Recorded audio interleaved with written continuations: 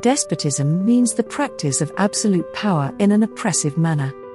Generally, the word despot is used for people who practice their power in order to oppress and demean the subjects.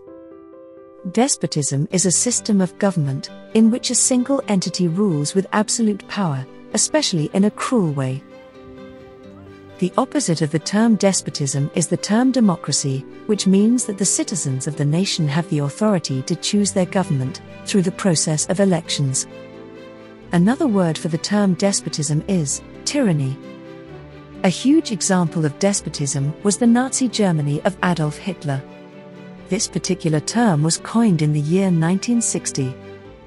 It was coined by the opponents of Louis XIV of France in the 1690s. For more such videos, subscribe to our channel, Explified.